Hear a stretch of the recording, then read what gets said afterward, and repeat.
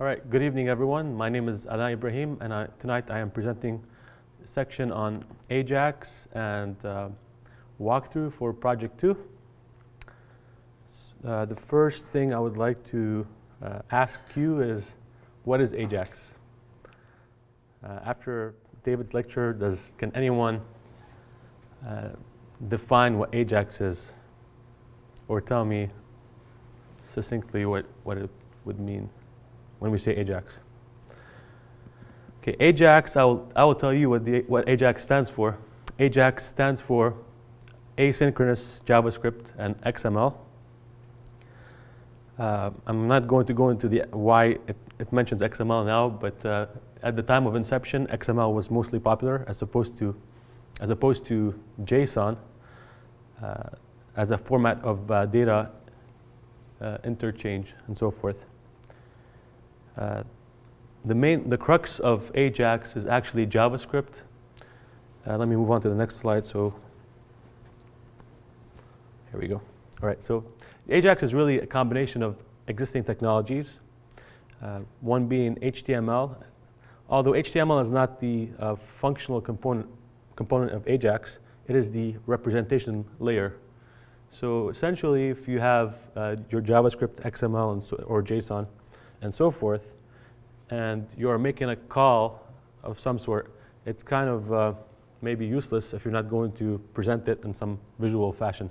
Hence the need for, hence the presence of HTML in my definition of Ajax. You do need JavaScript because Ajax relies on an object, a JavaScript, say, class called XML HTTP request. And this object acts as a liaison between the client side and the server side, passing data back and forth in the background.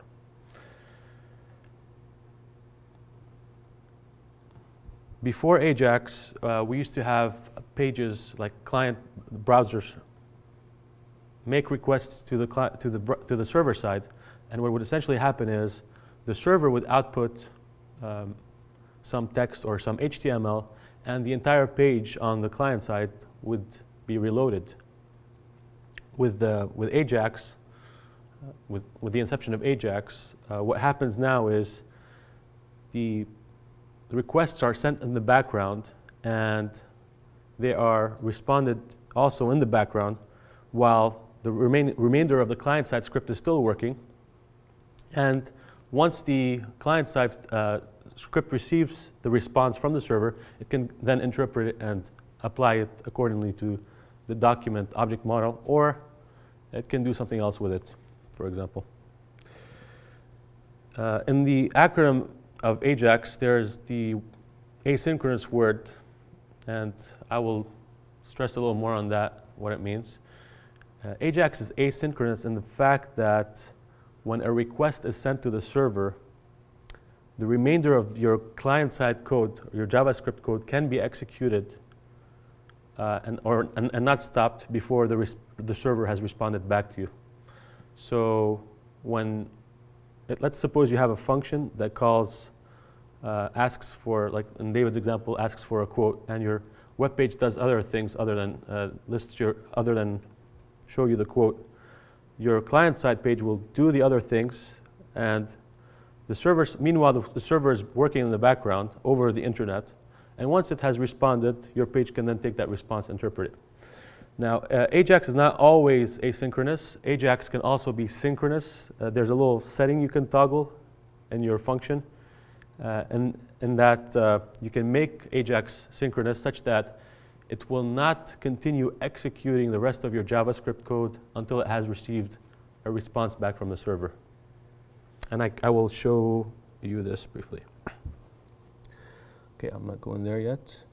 So now I will demonstrate an example, some source code, where I dive a little deeper into the inner workings of Ajax. Okay, so what I have done here on this side is I created two files, just two files. I do understand that David shows you different iterations of the examples and so forth as they build up.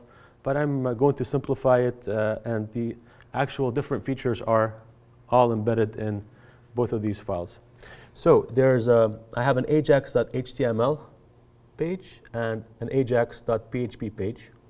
The ajax.html page corresponds to the client side of Ajax, and the ajax.php page is the actual server-side script that is being called from the client side.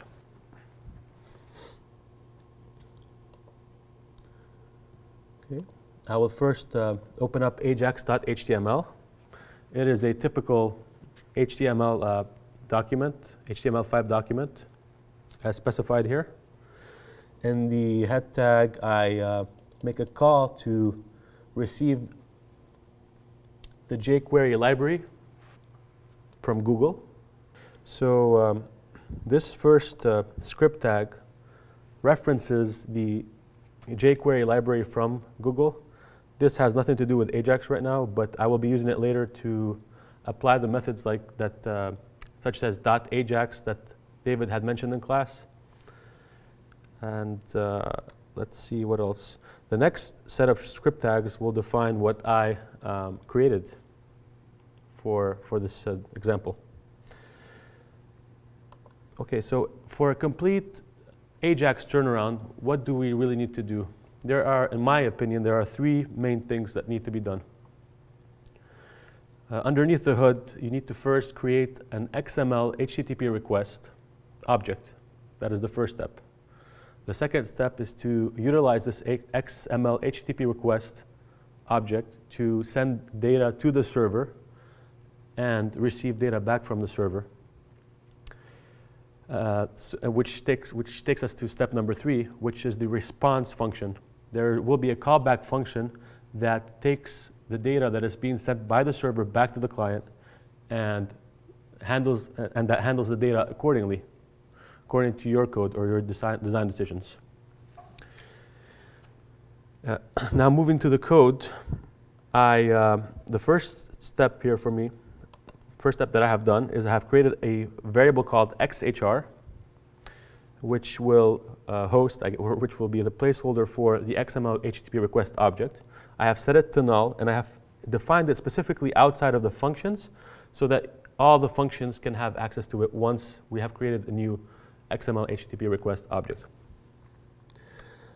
And the second step is that I created a function called create HTTP request that would return an actual XML HTTP request object. David had mentioned this in class, so I will not repeat, or I will not dive into this again, but basically the basic idea here is that you are creating an XML HTTP request object through this function, and that is what this function is returning. And now I created my own function called getText, which will just basically get text from the server side, or in this case, ajax.php. So in this function, I define a few things. First thing I will define is a variable called params, where I define what parameters I will send to the server along with their values. In this case, I'm defining a variable called iWantText, and I have set the value of this to yes.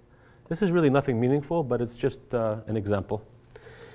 This works also in the same way that you would normally do when you send requests via URL and you put the ampersand sign. So if I want to send more than one variable here, I would put ampersand and say variable 2 equals to 5, for example. And when I send these, and this will allow me to send the variables over to the server. I mean, not this alone, but this is the structure of how they are laid out. Next is I'll define a variable called URL, which points to the server-side script. In this case, it is called ajax.php. It could have been something like http:// it could have been script over the network, over the internet somewhere. But in this case, for simplicity's sake, I have used, it's in the same folder structure, and it's called ajax.php. The next remaining few lines pertain to the actual XHR object, which in this case is the XML HTTP request object. So the remainder of these lines in this function are all AJAX, or in how AJAX works. All right, so the first thing I do here is I give the value of XHR, I create an HTTP request object, which returns an XML HTTP request object. And I will give that value to the variable XHR. The next thing, which is what David mentioned in class, is I will create a connection to the server-side script by calling the open method. So I'll do XHR open. But in my case, I will be using post as opposed to get, which was mentioned in class. This is the first parameter. What method? I could use post, I could use get, I can use put. But for this class, we'll be using mainly post and get. The second parameter is the URL. Lastly, this third parameter that is set to true is what makes AJAX asynchronous. If I set this to false, AJAX will become synchronous. And I will go over this later. The next line over specifies what the content type is that will be sent over. For regular text and for just plain text, you will be using for the most part, application / x www form URL encoded. But for things like files, you would want to use something like multi-part / form data. Now for the post request, you need to specify how long, the length of the actual parameters to the server.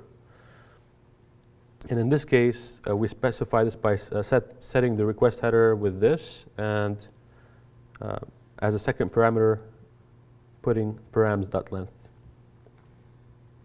The next line implies that once the server has responded, close the connection with the XX inside the XML HTTP request object. And over to the next line, on ready state change. I know we mentioned this in class. What happens here is that each time the server does something in terms of states, it goes through 4 different states. Each time it does something, it will have onReady.stateChange it will send a notification to the XML HTTP request object with a value. So when it's first being initialized and so forth, it will go through 4 different states, 1, 2, 3, and 4. And what I'm specifying here is that each time the server is shifting from one state to another, go ahead and call this method called getTextHandler, which I define below.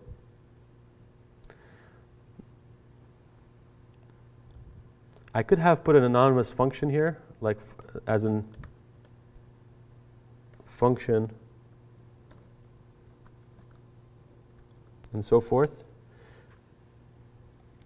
But I choose to do it this way because if I wanted to enter a lot of code in this function, it would not look so aesthetically pleasing if I wanted to do so. And hence why I put it down here.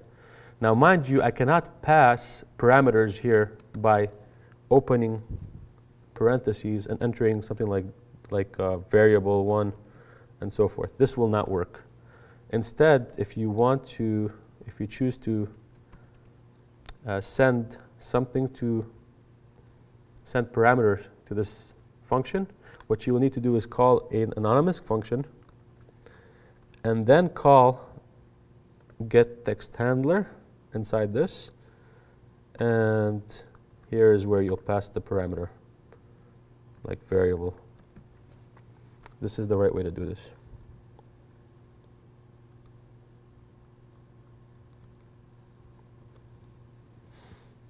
Lastly, the last line here is the part which sends the parameters or sends the information over to the server.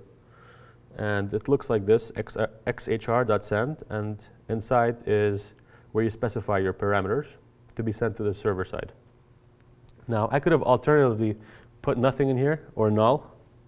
I could have done this or null, which means that I'm not really sending anything to the server. But in this case, I am sending a variable called, where is it? I want text. Okay, on to the callback function, which is called on every onReady state change. Does anyone have any questions so far on this? No? Okay. So this is the handler function that will be called 4 times by the XML HTTP request object. Well, 4 times assuming that the server made it that far. And maybe I can demonstrate this a little later, but for this example, I will first just make a simple AJAX call to the server. Let me show you what ajax.php looks like. It is a very small file, and I made it as such for simplicity. And it either accepts, well, I've commented this code out, either accepts a post variable called I want XML or I want text. So what I'm saying here essentially is that I'm looking for a post variable called I want text. If it is available, regardless of its value, I want the server to print out text received with value of whatever the value of that variable is. Back to ajax.html. Okay, so how do I call this function? How do I make this happen? How can I call getText when the page loads? Can anyone tell me?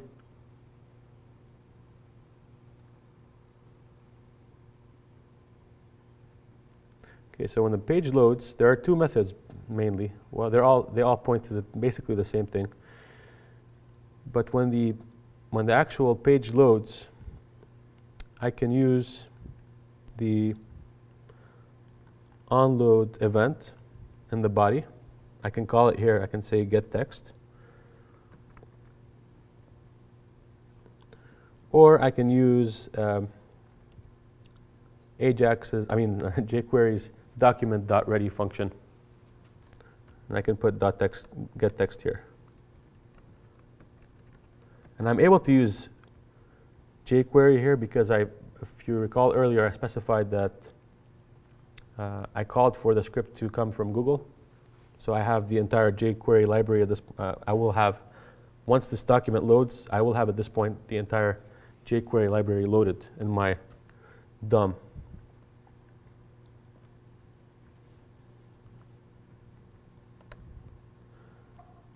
Okay, let's go back to getText.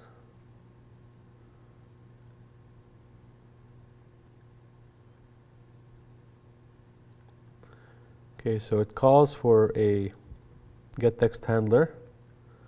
Once the page loads, the body will call getText, and then it will send the information over to ajax.php. And when ajax.php starts changing states, it will call XML HTTP request here will call the getText handler method, which is this method. And if all is good, if ready state is equal to 4, which is the last state that the server is in, and if the status code is 200, which means everything is okay, the page was found, and it's delivering the data, then I can go ahead and alert the text that was submitted back to the browser. So if I go here, if I come here to localhost section ajax.html, and I go ahead and refresh the page, what should I see based on this code?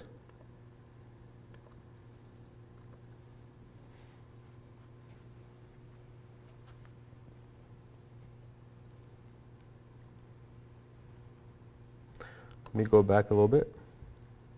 So I am sending I want text equals to yes to the server. The server is as a post variable. The server is taking this and is printing this value out, and then the handler, which is down here, is going to alert in a text box the response text. So what should I see? What should happen when I load the page? Sorry? An alert? An alert. Okay, yes, an alert. But what is inside this alert box? Text received a value, yes. Let's see. Okay, nothing happened. Oh, there you go. Took a long time, considering that it's on in the same folder. But this is what this is the text that is being responded back from the server code. Okay, is everyone clear on this part of the code? This part? Okay, good. Now we're going to move over to another example. I call this one get XML object because, and this time around, everything is pretty much the same except that the parameters, the parameter name is I want XML, and I will uncomment that part in the corresponding server side. And the response type is actual response is of XML. So the difference here is that I will be receiving an XML structure. Now let me go back to ajax.php, and I will comment this out, and I'll tell you why I'm commenting this out shortly. And I will comment this in. So if post, if it says I want, if the variable is called I want XML, if that's being sent over to me as a server script, I want to send out an XML structure. Okay, where are you?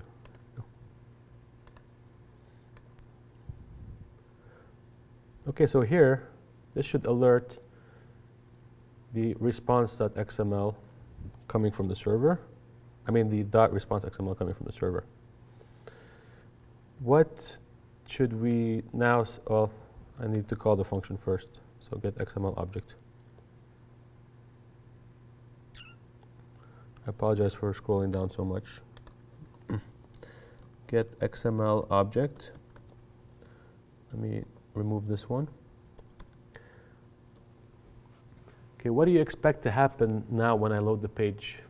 And I'll go back up and I will go back up here. Right. What do you expect to see happen when I alert xhr.response.xml, and this is the actual response coming from the server?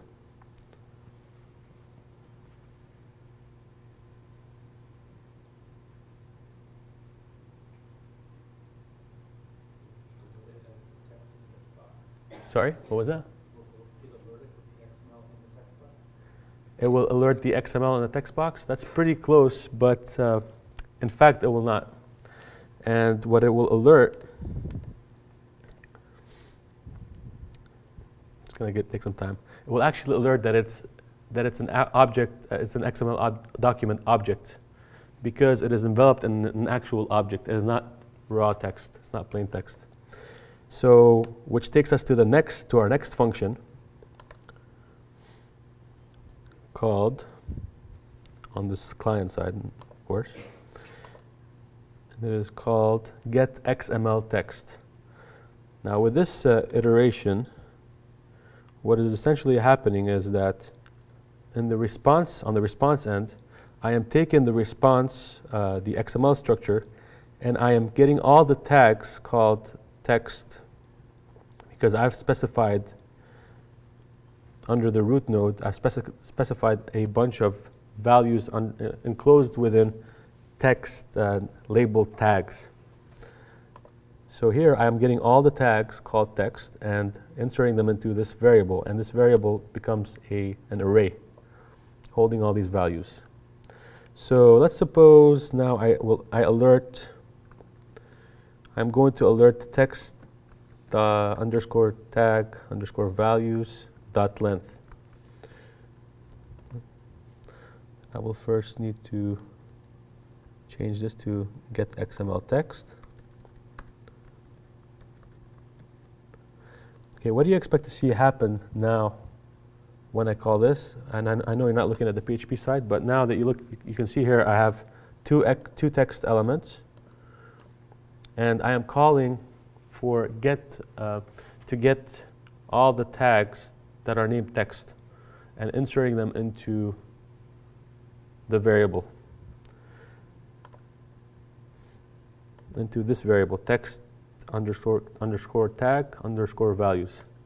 What should I see when I call for the length of this array? How many values, or if any?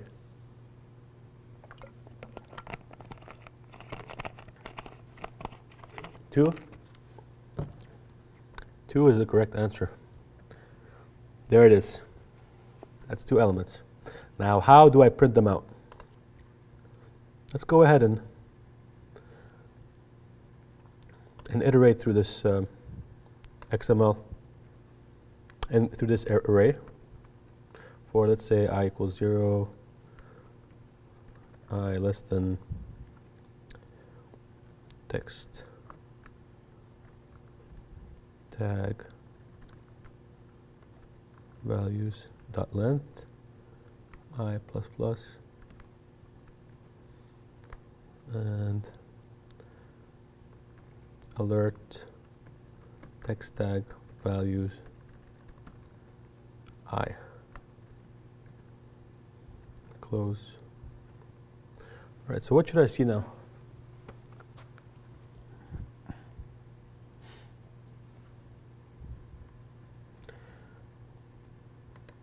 I should actually see the values. Well, I'm seeing an element object.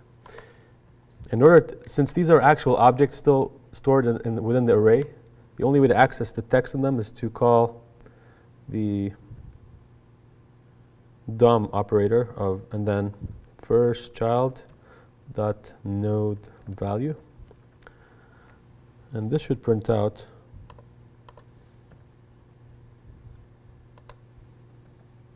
there we go, text received with value of, and the output will be an XML, another text node. Oh, it should have print, okay, post XML.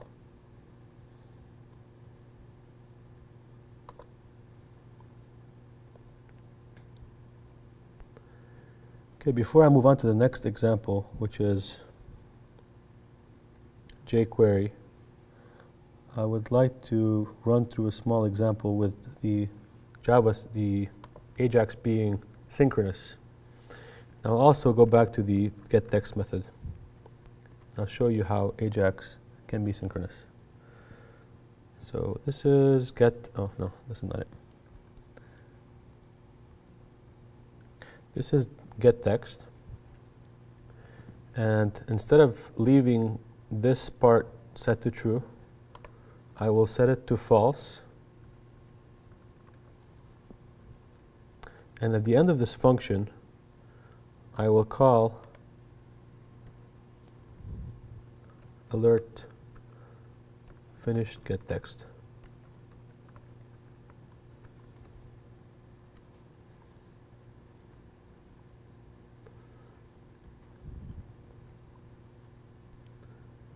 So let's see what happens when from the PHP end. Okay, before I comment this out, I would like to let you know why I commented out this part when I was outputting XML to the client side. The reason is, if I did leave this, it would actually be not interpreted by the client side as XML. So whenever you send out XML, the only thing that can be in this document is an output of XML. Let me go ahead and comment this out.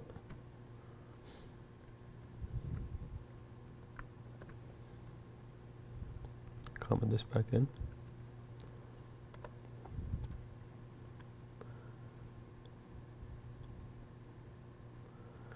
Okay, now that I've made this synchronous, what do you expect to happen here? So I've changed this from true to false, and I inserted an alert box at the very end of the statement. You know what? First thing I'm going to do is I'm going to leave this to true, representing the original example. So if I'm going to refresh now, here's what's going to happen. Text value with text received with value of this is coming from the server. Let me refresh this again. Look, notice what happens. It calls finished get text, finishing get text first. So it calls this method first, and then it gets a call, and then it calls the other one, which is specified in the callback function.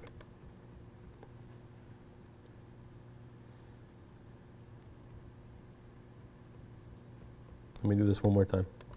So F5. I don't know if you saw this. The only reason why it hasn't really closed, it's still in the background, so when I close this, it's still there. Okay, what do you expect to happen when I change this to false?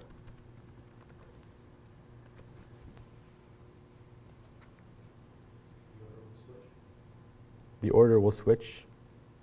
Yes, the order will switch. What will happen here is the client-side JavaScript will wait until the server has completed its whatever it's processing, and then once it sends the information back and everything is a-okay, then the JavaScript will complete the remainder of the code. So let me do an F5 here again, and here's what happens. I get a text received with value of yes, and if I press OK, then I will get finished getting text. And this is an important, I mean, this is, you might want to use this in places where you're relying on certain information from the server, and you cannot go forward without that information. But like in the instance of, let's say Facebook has a space in your page that has a bunch of ads, and those ads are being retrieved through AJAX. Now, it would not make sense to make the AJAX calls, AJAX to be false. It would not make sense to make it synchronous, because then you'll not be able to see your friends, the feeds in your Facebook page until the ads have loaded. So in this case, you would want to keep it as true. But in other cases where you're reliant, where your client-side code is reliant on pieces of information, then you will probably want to use this. In general, it's not used that much, I mean, in practice. Okay, lastly,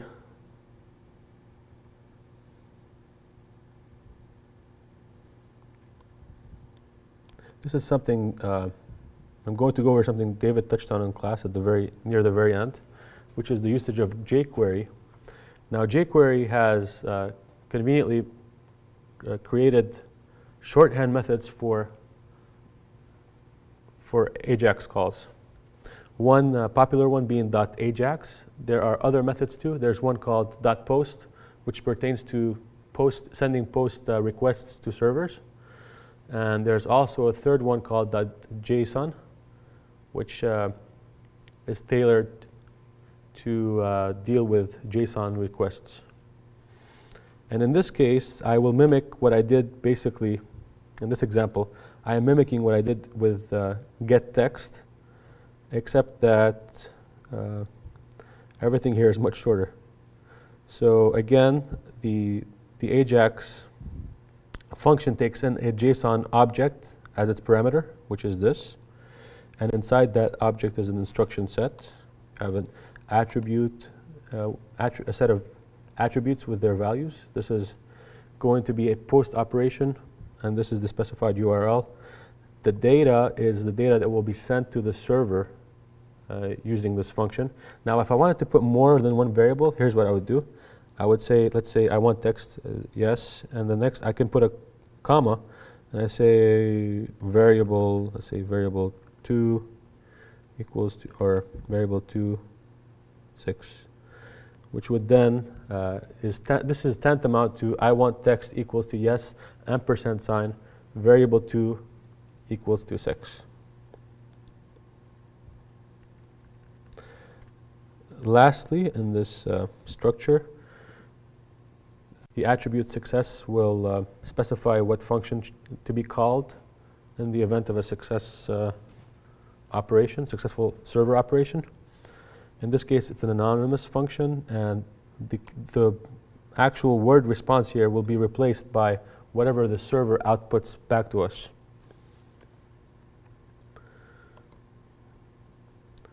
And here I am alerting, in the body of this anonymous function, I'm alerting the response.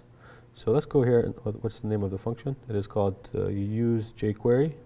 So I will just call useJQuery here.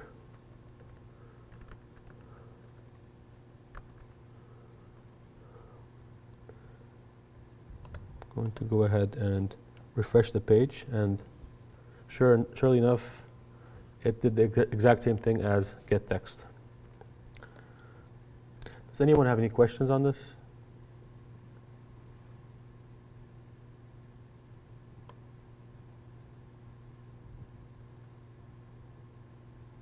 No?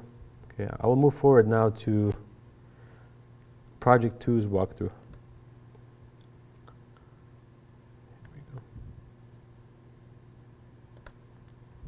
Okay, back to the Prezi.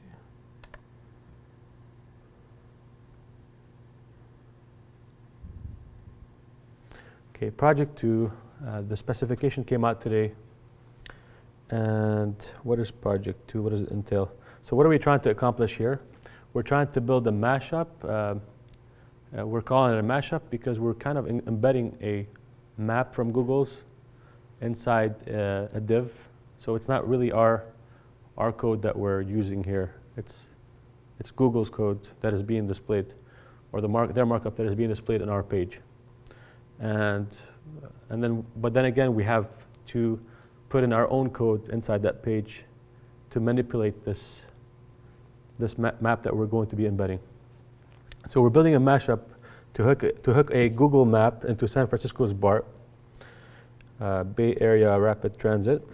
And the technologies needed here are MySQL or another caching technology. It could be a CSV file, it could be a set of XML files. So you can store it in a text file through using JSON, for example. I personally prefer MySQL for this, just because BART's API is already designed in a relational fashion, and I like to mimic this or mirror this on my end when I cache it, so that I can later use this in a, if I wanted to extend, for example, my program to do more sophisticated functions where joins are involved and so forth, it would be much easier than to, say, use an XML file or a CSV file. The next technology that is needed is HTML, obviously, to embed the Google map inside this. JavaScript will be needed to communicate with this Google map. You will need JavaScript. You will download, once you include the JavaScript Google Maps API JavaScript code in your script tags, it will download all of that code to your page, to your DOM, and will make the functions available for you to use. And you will also need JavaScript to utilize AJAX, naturally. Lastly, you will probably need to use PHP to avoid the same origin policy, and to store the cached content to your server, and to also load the cached content from your server. Okay, so what is the end product? What are we looking for here? The end product for this project is one HTML page that embeds a Google map. So you'll see a big page with a map inside it. And under that map, or somewhere around that map, there will be HTML controls, such as a drop-down menu, option boxes, etc. And these controls will be used to switch route views. So each time you select a different route, we should be able to see a new route laid out on the map, but one at a time. So we should not be able to see more than one route at a time. And each route will appear as a polyline, which is a set of connected lines. So it will be like it will be going in different directions at points.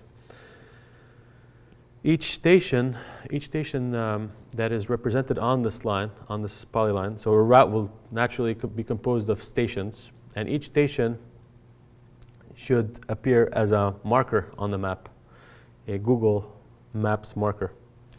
Upon clicking on the marker, the user will see real-time arrival/departure information for the station at hand in an info window. Now, all these terms might not be familiar to you right now, but when you go in and do a little bit of research in the Google Maps JavaScript API version 3, you will see what this all means. Okay, the sequence in building this. How do we build this? What are the steps? The first step is for you to embed a Google map in an HTML page and make it centered to San Francisco. The second step, which is not really a technical step, is to confirm that you understand and are able to use markers, info windows, and polylines from the Google Maps API version 3. Once you feel comfortable with these concepts and how to use them in a Google's Maps, then you can move forward to the next step. The next step is also a conceptual one. You will need to identify what data you will need from BART's real API. So what data will you need to get locally in order to accomplish a polyline and with a bunch of markers? What data would you need? Would you need the address? Would you need the latitude, longitude coordinates?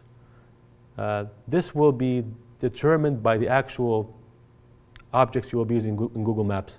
So by looking at what inputs the polylines would need and the markers, you will be able to determine what information you will need to get from BART.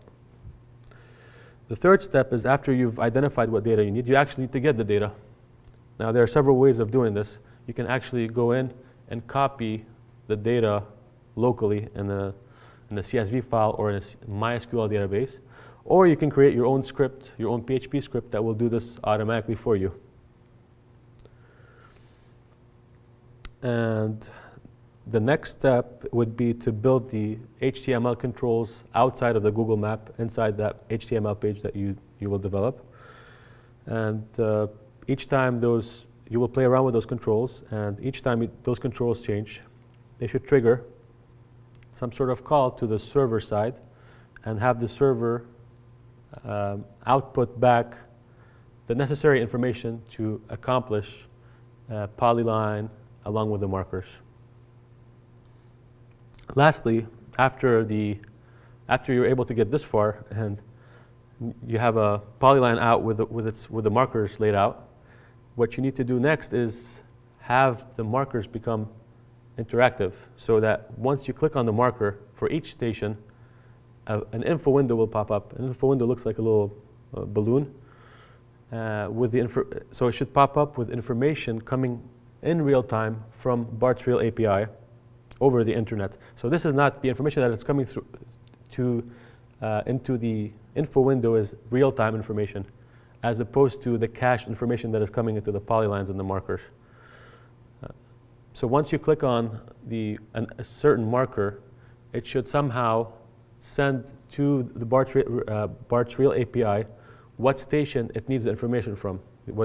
And then the BART's API will send back that information. You will take that information using AJAX and output it inside that info window. Now the nice thing about info windows is that they can support HTML, so you can make it look nice. Okay, sample time.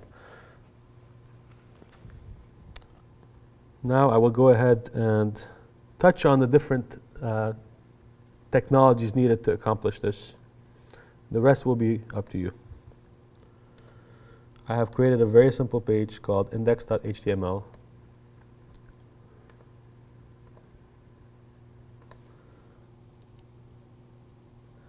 And so it starts off as an HTML5 document. It is not scalable. We are making it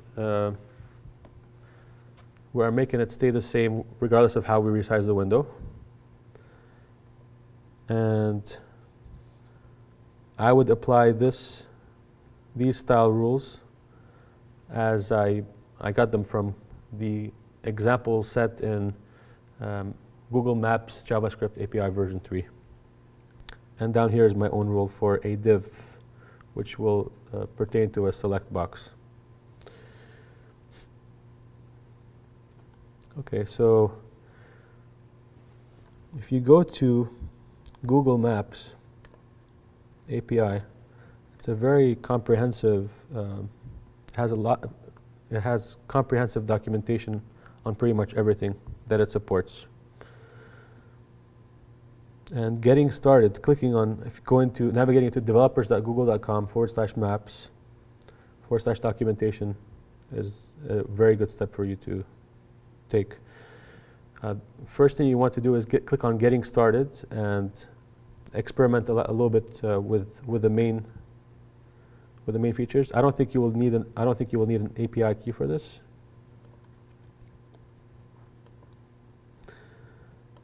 And on the left side here, you can see that you can click on the different aspects of this API.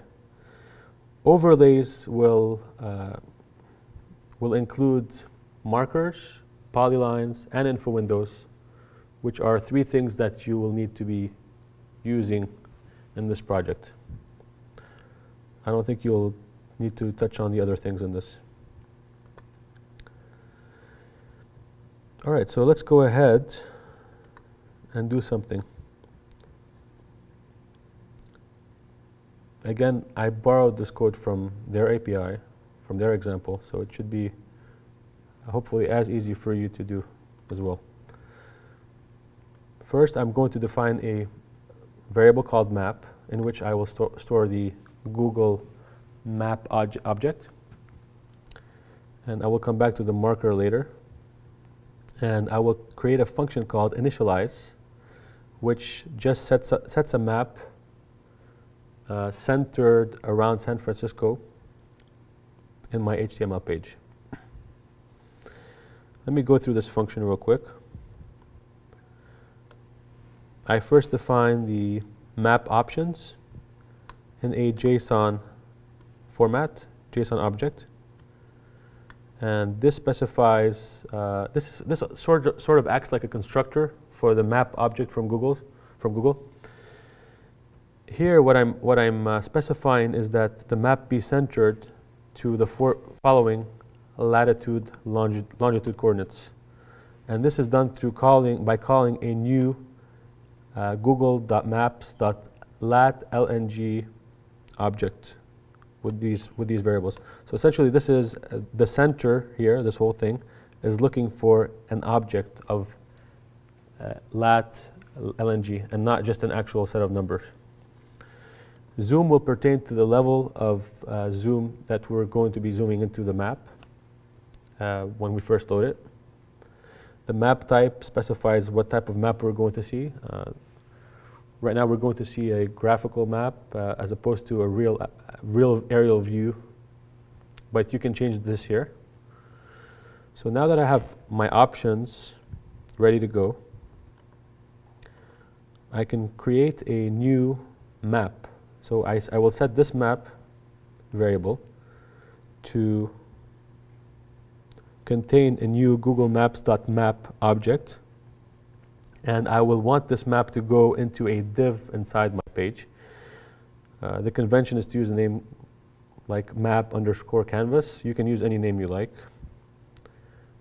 What this essentially does is inserts the Google map inside this div element, and comma, and it will apply the second parameter here is that we're applying the map options to this newly created map. So it will be centered, it will be zoomed to 12, and it will utilize this kind of this type of map. And I could have done without the options, but this is part of your requirement to be zoomed in. I mean, to be centered to San Francisco. Let me show you where I define map canvas. Look down at the very bottom. It is simply a div inside the body right here. And it's called map canvas. That's all it is. That's all there is to it. You define a div with an ID of whatever you specify, and then you call in the initialize function, you create a new map object specifying that the new map object will go inside this map in this div. I will go ahead and call the initialize function inside the onload. So what I should see happen here is, well, right now my page is blank, not this one.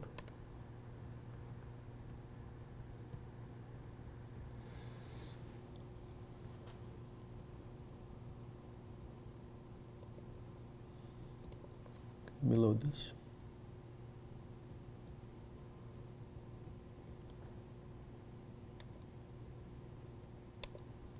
Okay, so as you can see, I now have a map that is centered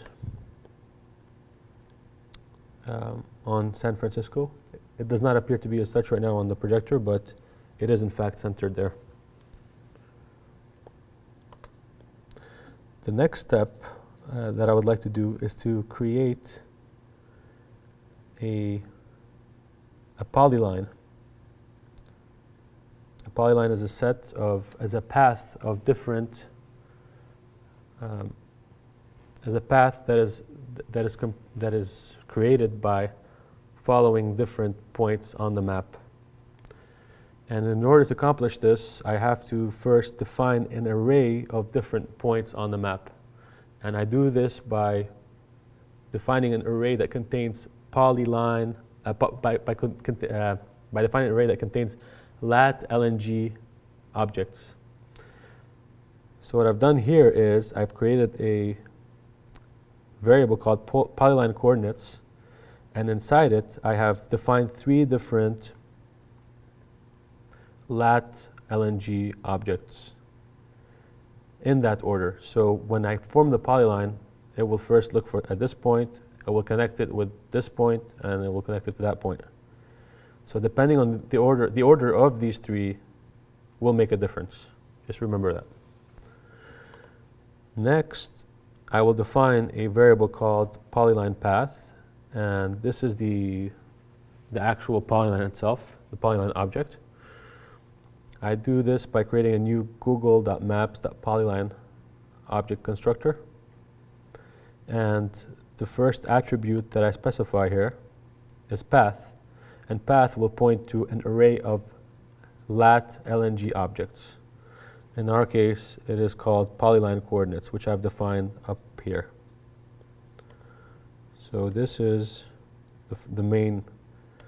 this is the heart of the polyline, the actual path. Now these other attributes, I think you can leave them out.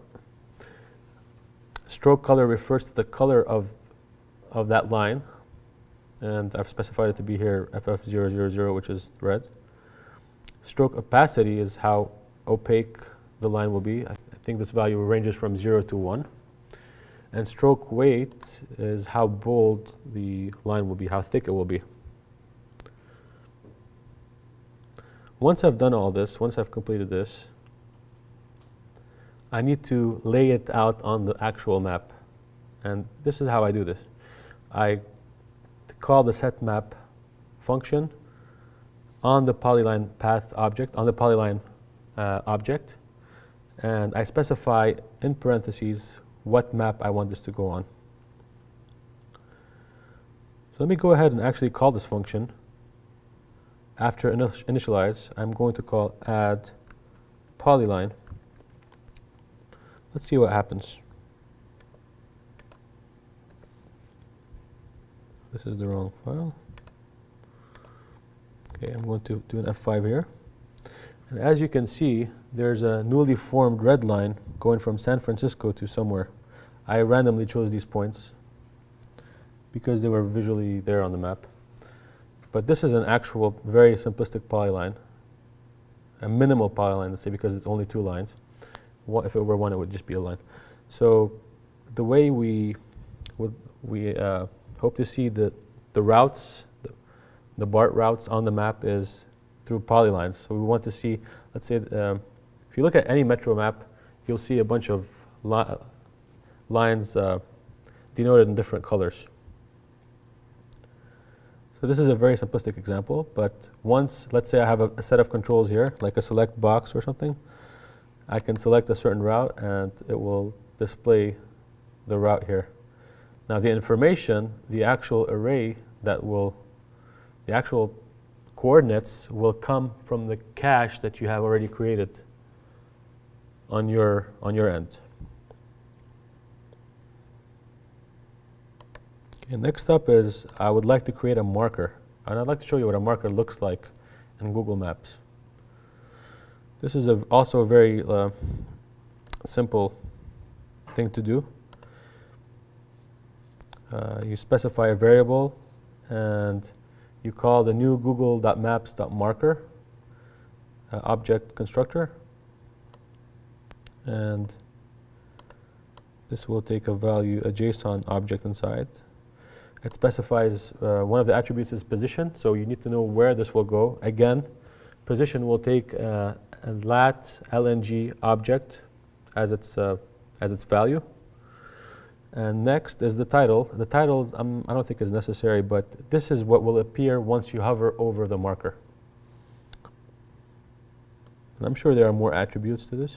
Oh, lastly, you will use the same fashion to display this on the map.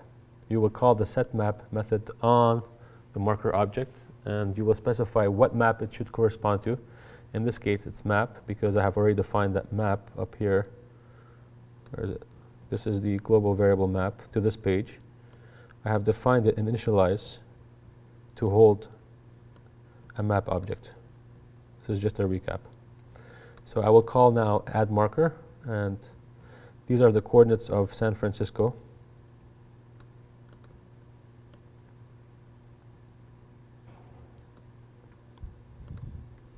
Add marker.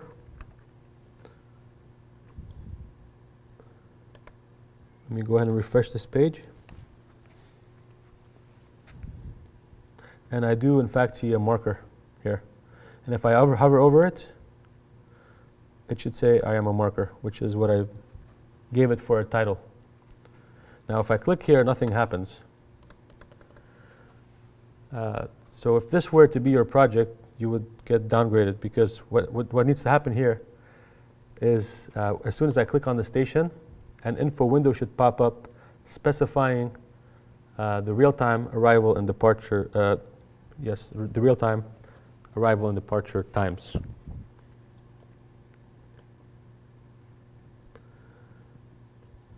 On to the last thing, which is info window. I've created a function called add info window. Info window is also an object in Google.maps and the Google.maps Google JavaScript API library. And this is how you typically create one. Again, a variable. And you create an info window object. And these are the parameters it needs. Content, what is it going to say? Here I can put HTML. I'll show you a little later what I can do with this. And the position of it, sorry, excuse me.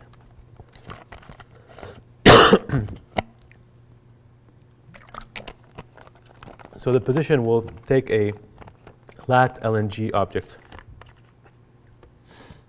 And I'm going to remove this code.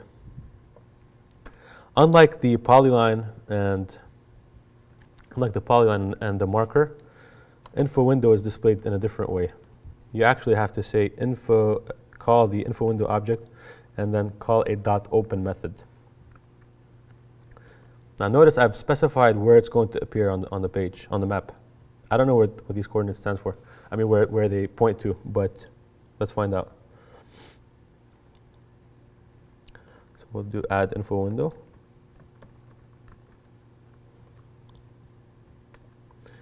And I click on F5.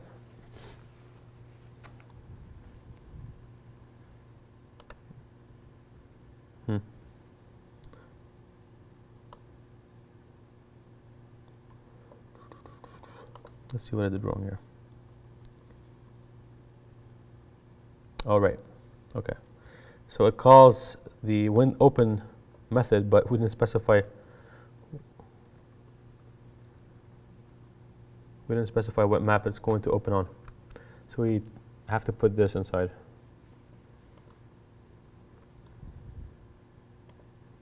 Okay, I'm going to press F5 now. And I should see, still didn't work. Info window open. Let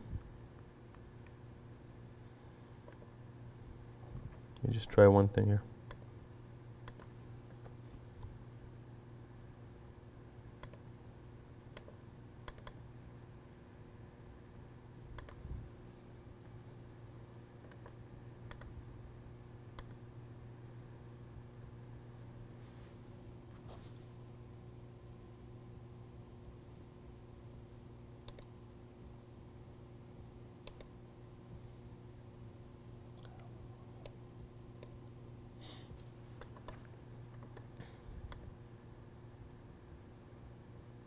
The console, see if there are any errors.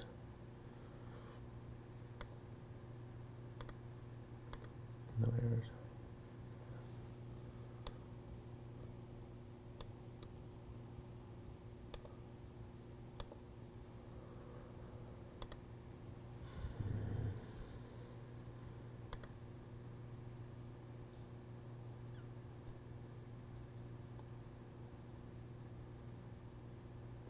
Okay, let's look at the documentation just to confirm. So this is what you would do if you were at home and trying to make this work. You would first look at this documentation online.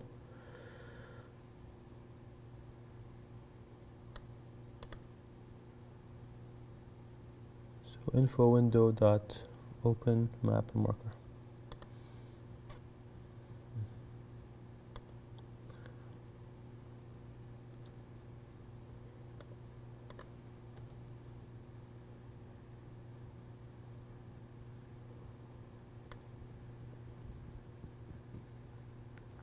Okay, what should happen is the first time around, when I call info window dot open and then put the map parameter in. Okay, you know what?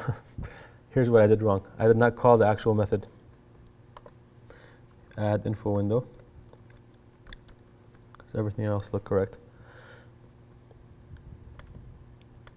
What a nice waste of time. Okay, so what happens now is I see an info window with a nice shadow over this area come up. Now what if I wanted to connect this to the marker? Notice how I gave the marker has a different set of latitude, longitude coordinates than does the info window. But what if I want to put this on top of that exactly? Now here's what I can do. Here's where I can put this code. I can add an event listener to the marker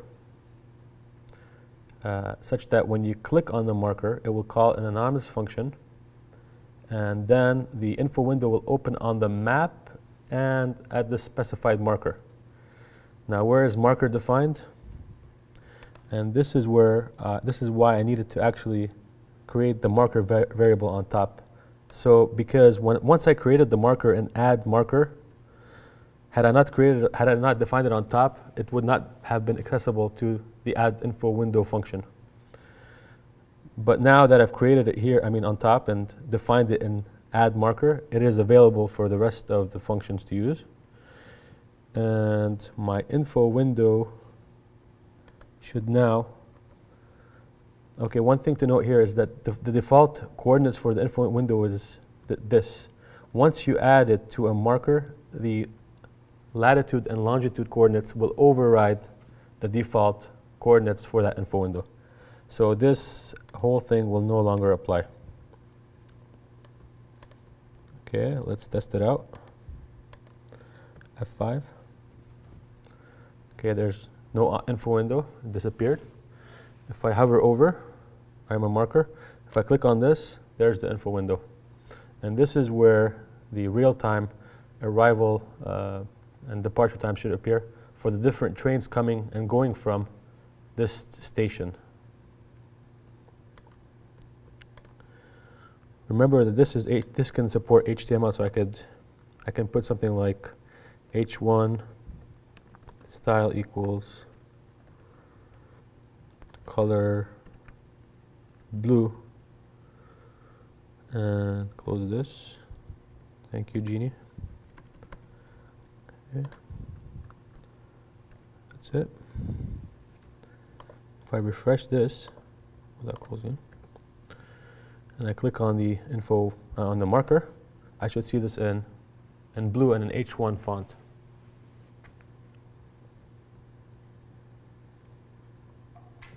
Okay.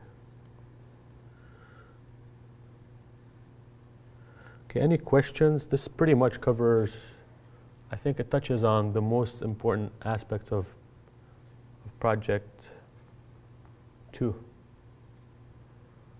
Any questions at all? Is everything really clear? Yes? Can you explain a little bit about a cache? Oh, yeah, sure, absolutely. What was the question? Oh, the question. Can you explain the mechanism of the cache and how it will work? So the cache, BART, their API has a set of, let me show you what it looks like, first of all. So if you look at BART's documentation, their API, if I click on, for example, route information, okay, and if I click on routes, it will respond back with an XML structure of their routes and so forth.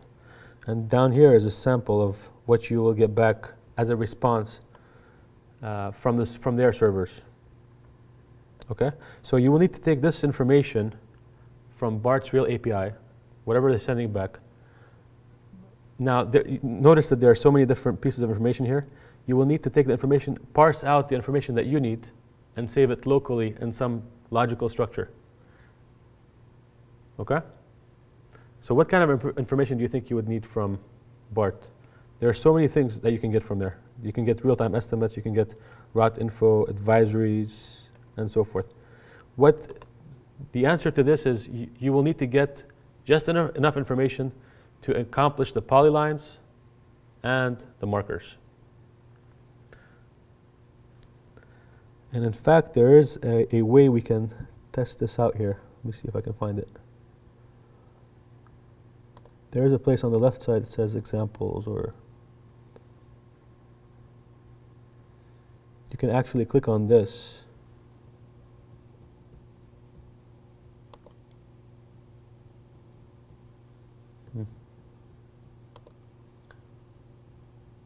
Maybe under overview. Right information, examples, here we go. So examples, let's click on, there we go, you see this? This is what I'm getting back from their API. And you will need to do such a thing in two parts of this project. The first part is when you get the information to cache. The second part is where you will be asking it to, asking for the real-time arrivals and departures information. And there are two ways to get the real-time arrivals and departures. There's a simple ETA feed. It's somewhere on their site. And there's also you can use the real BART API to get the real-time, those figures.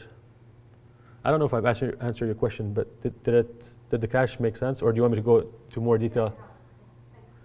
Do you want me to go into more detail on how to store the cache, or how to store the information? Yeah. So you're making a call to the API, to the real BART API first, right? You're getting the information that you need you're getting all the information about the routes, their locations, all the stations, their locations, the different routes, and so forth. And this will be up to you to decide how to put everything conceptually on your end. Now, locally, what you do is you make the call. You can take the values and copy them and paste them, but that's a lot of work. Or you can create a script, a PHP script that will go out and pull all this information locally. You can store it in an XML file. You can store it in JSON, a CSV file, and so forth. I recommend that you use a MySQL database to store it locally. Because it will, as I mentioned earlier, their API already has a relational structure, so it's much easier to manipulate later. So you'll store it in a bunch of, let's say, tables or files and so forth. Then you will store it in a way that you understand and that you are able to extract from later to accomplish the polylines and the markers. But the departure time and the arrival time, Mm-hmm. they keep changing, right? So those we should get real time. Yes, so the question is, the suggestion was that they keep changing, the departure and arrival times keep changing.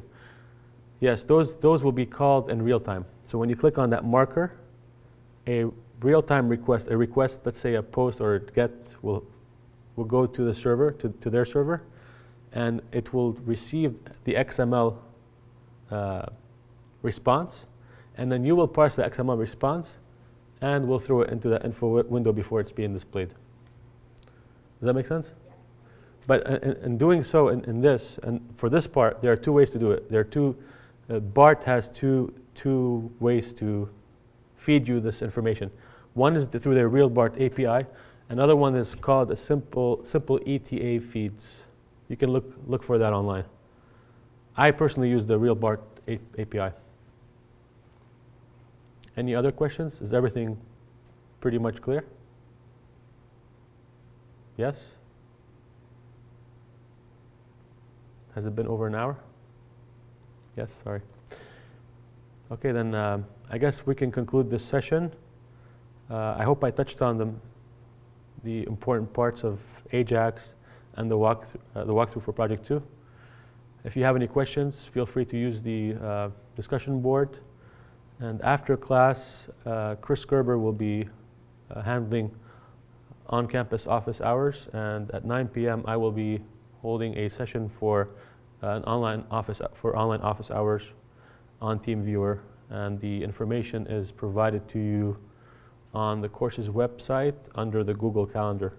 There's the TeamViewer ID and so forth, everything that you need to connect to that. So thank you, everyone, and good luck on both projects 1 and 2. Let us know if you have any questions.